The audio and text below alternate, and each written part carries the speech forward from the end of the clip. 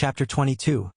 The aggravation of the general crisis of capitalism after the Second World War. The Second World War and the second stage of the general crisis of capitalism. Lenin foresaw that the First World War would be followed by other wars, called forth by imperialist contradictions. Everyone can see, he said, after the end of the 1914-18 war, that another war of the same kind is inevitable if the imperialists and the bourgeoisie remain in power. Lenin. Speech at celebration meeting of the Moscow Soviet in honor of the anniversary of the Third International. Works, Russian edition, Vol XXX, page 398. The distribution of spheres of influence among the imperialist countries which resulted from the First World War proved still less lasting than that which had prevailed before the war. The role of Britain and France in world industrial production markedly declined, and their positions in the world capitalist market deteriorated. The American monopolies, which greatly enriched themselves during the war, expanded their production capacity and advanced to first place in the capitalist world in respect of export of capital. Germany, after suffering defeat in the First World War, rapidly restored its heavy industry with the help of American and also British loans, and began to demand a redivision of spheres of influence. Japan took the road of aggression against China. Italy began a struggle to seize a number of colonial possessions belonging to other powers. Thus, the operation during the First World War of the law of uneven development of capitalist countries led to another sharp breakup of the equilibrium within the world system of capitalism. The formation in the capitalist world of two hostile camps led to the Second World War. The Second World War, which was prepared by the forces of international imperialist reaction, was begun by the bloc of fascist states, Germany, Japan, and Italy. In the period preceding the war, the ruling circles of the USA, Britain and France tried to turn the aggression of German fascism and Japanese imperialism against the Soviet Union, conniving in every possible way at the actions of the aggressors and giving them the utmost encouragement to start a war. However, German imperialism began the war first against France, Britain, and the USA, and only later attacked the Soviet Union. The Second World War was a war of conquest and plunder on the part of Germany and its allies in robbery, fascist Italy and militarist Japan. It was a just war of liberation on the part of the Soviet Union and the other peoples who were subjected to the fascist onslaught. In the scale of military operations, the numbers of the armed forces involved and the amount of armaments employed, the size of the human sacrifices and the volume of destruction of material wealth, the Second World War far outstripped the First. Many countries of Europe and Asia suffered gigantic human losses and unprecedented material damage. The direct war expenditure of the states taking part in the war came to about $1,000 million, which does not include losses from destruction caused by military operations. The economy and culture of many peoples of Europe and Asia suffered tremendous damage from the robber rule of the German fascist and Japanese occupying forces. The war brought about a further development of state monopoly capitalism. A whole series of measures connected with the war which were taken by the bourgeois states were directed to ensuring maximum profits to the magnates of finance capital. These purposes were served by such measures as giving to the biggest monopolies war contracts worth milliards on extraordinarily advantageous terms, handing over state enterprises to the monopolies at trivial prices, distribution of raw material and labor, power in short supply in the interests of the leading companies, compulsory closing down of hundreds and thousands of small and medium enterprises or their subjection to a few arms industry firms. The war expenditure of the belligerent capitalist powers was met by means of taxation, loans, and the issuing of paper money. In 1943-4, in the principal capitalist countries, USA, Britain, Germany, taxes absorbed about 35% of the national income. Inflation brought about a tremendous price rise. The lengthening of the working day, the militarization of labor, the increase in the burden of taxation and of the high cost of living, the fall in the level of consumption, all this meant a still greater intensification of the exploitation of the working class and the bulk of the peasantry. The monopolies amassed fabulous profits during the war. The profits of the American monopolies grew from $3.3 million in 1938 to $17 million in 1941, $20.9 million in 1942, 24 feet 6 inches million in 1943 and 23.3 million in 1944. The monopolies of Britain and France and of fascist Germany, Italy and Japan also made huge profits during the war. During the war and after the war, the economic and political tyranny of the monopolies and the weight of their yoke in the capitalist countries increased still more.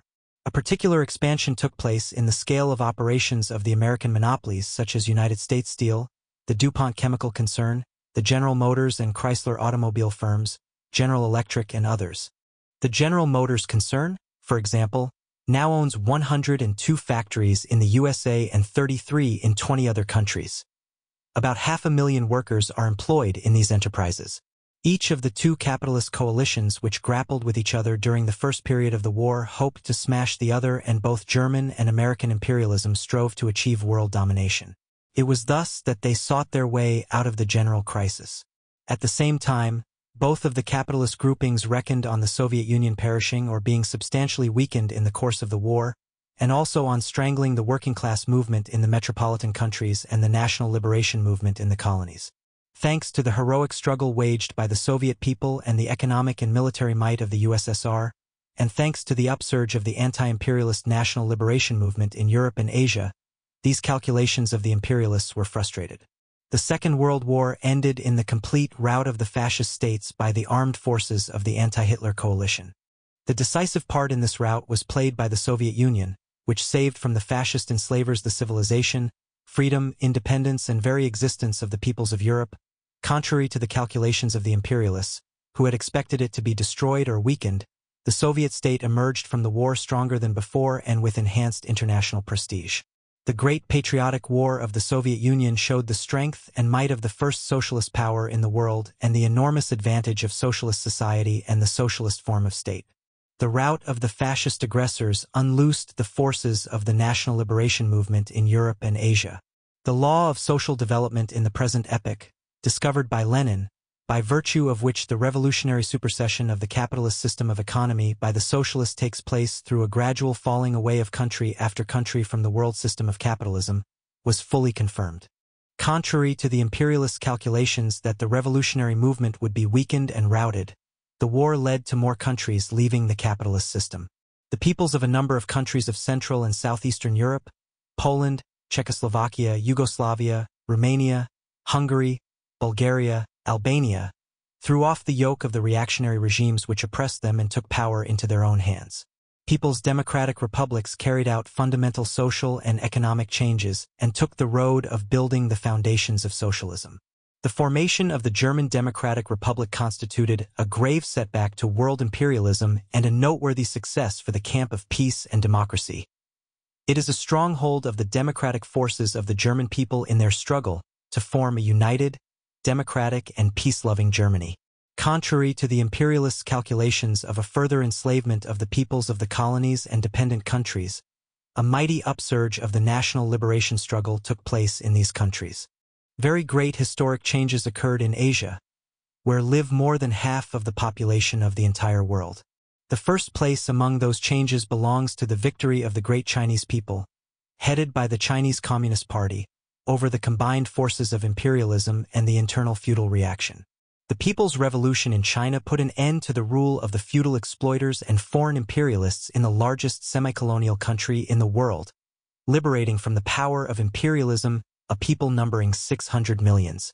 The formation of the Chinese People's Republic was the most powerful blow to the entire system of imperialism since the Great October Socialist Revolution in Russia and the victory of the Soviet Union in the Second World War. People's republics arose in Korea and Vietnam. All this led to a further substantial change in the relation of forces between socialism and capitalism in favor of socialism and to the disadvantage of capitalism. As a result of the falling away from capitalism of a number of countries of Europe and Asia, more than a third of mankind have already been freed from the capitalist yoke. The period of the Second World War witnessed, especially after the breakaway of the people's democratic countries, both in Europe and in Asia, from the capitalist system, the development of the second stage of the general crisis of capitalism, which is marked by the further deepening and sharpening of this crisis. The formation of two camps in the international arena and the breakup of the single world market, a very important result of the Second World War, was the formation of the world camp of socialism and democracy, uniting the countries of Europe and Asia which have left the capitalist system, and headed by the Soviet Union and the Chinese People's Republic. Hundreds of millions of working people in the capitalist world and all progressive forces in the world of today sympathize with the ideas of peace, democracy, and socialism. The camp of socialism and democracy is confronted by the camp of capitalism, headed by the USA. The Second World War and the formation of two camps in the international arena has had as its most important economic consequence the breakup of the single, all-embracing world market. The economic consequence of the existence of two opposite camps was that the single, all-embracing world market disintegrated, so that now we have two parallel world markets, also confronting one another. Stalin, Economic Problems of Socialism in the USSR, FLPH edition, 1952, page 35. This has caused a further aggravation of the general crisis of capitalism. In the post-war period, the countries of the socialist camp have dosed their ranks economically and arranged for close collaboration and mutual aid among themselves. Economic collaboration between the countries of the socialist camp is based upon a sincere desire to help one another and bring about a common economic advance. The principal capitalist countries, the USA, Britain and France, have tried to subject the Soviet Union, China, and the European countries of people's democracy to an economic blockade, expecting to be able to stifle them. But by doing this they have contributed, contrary to their intention, to forming and consolidating a new, parallel world market. Thanks to the crisis-free of the economies of the countries of the socialist camp, the new world market does not experience any difficulty in finding outlets for its goods. Its capacity grows continually. As a result of the falling away of a number of countries in Europe and Asia from the system of imperialism, the sphere in which the forces of the principal capitalist countries, the USA, Britain, France, have access to world resources is considerably reduced. This affects the United States with particular sharpness, as the productive capacity of American industry grew considerably during the war. The narrowing of the sphere of access by the forces of the principal capitalist countries to world resources has brought about an intensification of the conflict between the countries which make up the imperialist camp, for outlets for their goods, for sources of raw material and for spheres of capital investment. The imperialists, and in the first place those of the USA, are trying to overcome the difficulties arising from their loss of huge markets, through intensified expansion at the expense of their competitors, acts of aggression, arms drives, and militarization of the economy. But all these measures lead to a still greater aggravation of the contradictions of capitalism. The two camps, the socialist one and the capitalist one, embody two lines of economic development. One line is a line of rapid development of the productive forces, continuous advance of peaceful economic activity and steady increase in the well-being of the working masses of the Soviet Union and the people's democracies. The other line is the line of capitalist economy, holding back the development of the productive forces, a line of militarizing the economy and reducing the standard of living of the working people, in conditions of the continually deepening general crisis of the world capitalist system. The two camps, socialist and capitalist, embody two opposite trends in international politics. The aggressive circles of the USA and other imperialist states are following the road of preparing another war and intensifying reaction in the internal life of their own countries. The socialist camp is conducting a struggle against the threat of new wars and imperialist expansion, for the development of economic and cultural collaboration among the peoples, to strengthen peace and democracy. The crisis of the colonial system of imperialism becomes more acute. The second stage of the general crisis of capitalism is marked by a notable sharpening of the crisis of the colonial system. The attempts made by the imperialist powers to pile on to the backs of the peoples of the dependent countries the burden resulting from the war and its aftermath have led to a considerable lowering of the standard of living of the working populations of the colonial world. The American monopolies are penetrating and striking root in the colonies and spheres of influence of the Western European countries, under the guise of aid to underdeveloped countries, which leads to still greater plundering of the enslaved peoples and to aggravation of the contradictions between the imperialist powers. Meanwhile, the development of industry in a number of colonial and semi-colonial countries, brought about by the war, has resulted in a growth of the proletariat, which is more and more actively opposing imperialism. As a result of all this, the contradictions between the colonies and the metropolitan countries have become more and more acute, and the struggle of the peoples of the colonial world for national liberation has become more intense. The rout of the armed forces of German and Japanese imperialism created new and favorable circumstances for the success of this struggle. As a result of the Second World War and the new upsurge of the national liberation struggle, in the colonial and dependent countries there has taken place, in fact, a breakdown of the colonial system of imperialism. The breakdown of the colonial system of imperialism is signalized first and foremost by the breaching of the imperialist front in a number of colonial and semi-colonial countries which have detached themselves from the world system of imperialism and established the system of people's democracy. As mentioned already, the world front of imperialism has been breached in China and also in Korea and Vietnam. The great victory of the People's Revolution in China has had an enormous influence on the whole colonial rear of imperialism. From an object of imperialist exploitation and of rivalry between groups of capitalist powers, China has been transformed into an independent great power, possessed of complete national sovereignty and conducting an independent policy in the international arena. The Chinese People's Republic, linked by close ties of friendship and cooperation to the Soviet Union and all the other countries of the socialist camp, functions a powerful factor for peace and democracy in the Far East and throughout the world. The breakup of the colonial system of imperialism is further characterized by the fact that the peoples of a number of other colonial and dependent countries have won liberation from the colonial regime and taken the road of independent, sovereign development. Under the pressure of the national liberation movement in India, a country with a population exceeding 440 million, British imperialism was obliged to withdraw its colonial administrative machine from that country. India was divided into two dominions, India and Pakistan. India became an independent republic, carrying on an independent policy in the international arena. Freed from colonial oppression, the Indian people are fighting to consolidate their independence, industrialize their country, and introduce agrarian reforms. Besides India, Indonesia, Burma, and Ceylon have also got rid of the colonial regime. The imperialist powers, Britain and the USA first and foremost, are making all possible efforts to retain and extend their economic positions in these countries and deprive them of independence. This policy, however, is encountering a growing resistance on the part of the peoples of the countries concerned, who are fighting resolutely for their independence. The sharpening of the crisis of the colonial system of imperialism is characterized by an upsurge of the national liberation movement of the oppressed peoples, which has taken on fresh distinctive features. In a number of colonial countries, the leading role of the proletariat and the communist parties has grown and become stronger, which is an important condition for the success of the struggle of the enslaved peoples directed towards the expulsion of the imperialists and the introduction of democratic changes. Under the leadership of the working class, a united national democratic front is being created, and the alliance of the working class with the peasantry in the anti-imperialist and anti-feudal struggle is growing stronger. In certain enslaved countries, the development of the national liberation movement has led to a prolonged armed struggle of the masses against the colonialists, Malaya, the Philippines, the peoples of Africa, Madagascar, Gold Coast, Kenya, Union of South Africa, more ground down than any by imperialist oppression, have joined the national liberation struggle.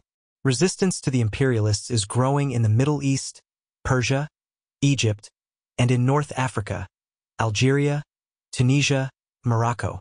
In Latin America, the struggle against economic overlordship and political oppression by the finance oligarchy of the United States is growing more intense. The reactionary attempts of the imperialists, headed by the imperialist circles of the USA, to frustrate the national and social rebirth of the peoples of Asia on anti-imperialist and anti-feudal foundations is inescapably suffering defeat. The failure of American armed intervention in Korea, the collapse of the plans of French and American imperialism in Indochina have vividly demonstrated that the days have passed, never to return, when the imperialists could impose their will by force of arms on the peoples of Asia and put down any endeavor on their part to win freedom and independence. The breakup of the colonial system of imperialism which has begun is leading to a situation in which the sphere of colonial exploitation is becoming narrower and narrower. This inevitably intensifies the economic and political difficulties of the capitalist countries and shakes the foundations of the imperialist system as a whole. The intensification of the unevenness of development of capitalism. The expansion of American imperialism, the Second World War, which was born of the uneven development of the capitalist countries itself, led to a further accentuation of this unevenness. Three imperialist powers, Germany, Japan, and Italy, were defeated in the field. France suffered severe damage and Britain was very seriously weakened. At the same time, the U.S. monopolies, profiting by the war, strengthened their economic and political position in the capitalist world. In the period between 1929 and 1939, American industry, which possessed considerable reserves of productive capacity, essentially mark time. Enterprises worked a great deal below capacity owing to the narrowness of markets. During the Second World War, the territory of the USA was not affected by military operations, and its economy suffered no military damage. At the same time, the market for the American monopolies enormously expanded. The war brought with it a gigantic demand for arms and war materials. Also, the American monopolies were able to seize the former markets of the West European countries and their overseas colonies and spheres of influence. In these circumstances, the monopolies of the USA could rapidly expand the volume of production and carry through on a considerable scale a renewal of the productive apparatus of industry. American industrial production in 1943 was 2.2 times the level of 1939. In the principal capitalist countries of Western Europe, however, which had suffered severely in the war, industrial production was considerably reduced by the end of the war. As a result, the relative weight of the USA in the to amount of industrial production of countries of the capitalist camp grew from 41% in 1937 to 56.4% in 1948. Monopoly circles in the USA, having proclaimed a program of establishing world domination, undertook extensive economic and political expansion into the capitalist countries and colonies. Taking advantage of the weakening of their competitors, the American monopolies, in their hunt for maximum profits, seized in the first years after the war an important share of the capitalist world market. They resorted on a large scale to state monopoly forms of the export of capital in order to enslave other countries. The calculations of the American finance oligarchy about establishing domination of the capitalist world market were, however, not fulfilled. The capitalist countries of Western Europe found themselves at the end of the war having to face great losses. The war had taken heavy toll of the economy of the principal countries of Western Europe, on whose territory military operations had taken place, Germany, France, Italy, or whose territory had been subjected to attacks from the air, Britain. After the end of the war, the bourgeoisie of these countries restored the productive apparatus of industry, and to a considerable extent renewed it at the expense of intensified exploitation of the working people and lowering of their standard of living. Owing to the narrowness of the internal market, these countries began to make their way again into their foreign markets, which during the war years had been seized by the American monopolies. Soon after the war, the United States came into collision in the capitalist world market with increasing competition on the part of the West European countries, and in the first place of Britain. The fight for markets became still sharper when, 5 or 6 years after the end of the war, the monopolies of Western Germany and Japan joined in this fight. The expansion of American imperialism showed itself first in the guise of aid for the post-war restoration of Europe. The Marshall Plan, which operated in 1948 to 52, had for its aim to make the West European countries dependent on the American monopolies, draw them into the orbit of aggressive American policy, and force the pace of the militarization of their economies. The Marshall Plan paved the way for the North Atlantic Pact, the aggressive alliance formed in 1949 by American imperialism, with the active support of the ruling circles of Britain, for the purpose of establishing its domination over the world. When the period of the Marshall Plan's operation came to an end, it was succeeded by a program alleged to be for ensuring mutual security, under which American aid is given only for arms drives, only for preparations for another war. By the terms of this program, American imperialism finally threw off the mask of restorer of the economies of the capitalist countries. During the war, American exports were growing markedly at the expense of those of the European countries, and especially those of Britain, which fell sharply. In 1945, the share of the USA's exports in the total export of the capitalist countries amounted to 40.1% as against 12.6% in 1937, while that of Britain's exports fell from 9 feet 9 inches percent in 1937 to 7% in 1945. After the war, however, as a result of the more acute struggle on the world market and the growth of the exports of the European countries, the share of the USA in the exports of the capitalist countries declined, amounting in 1954 to 19.5%, while Britain's exports in the same year were 10.1% of the total. The American monopolies are trying by all possible means to push up their exports of goods to the other countries of the capitalist camp, employing to this end both the enslaving terms of the loans which they make to these countries and also barefaced dumping. At the same time, the USA fences off its home market in every possible way from the import of foreign goods, imposing exceptionally high customs duties on these goods. This one-sided nature of American external trade has brought about a chronic dollar gap in other countries, i.e., a shortage of dollars with which to pay for goods imported from the United States. The economic expansion of the monopolies of the United States leads to the breaking of historically formed, multilateral economic ties between various countries. American imperialism deprives Western Europe of the possibility of obtaining foodstuffs and raw materials from the countries of Eastern Europe, which could supply these goods in exchange for West European industrial products.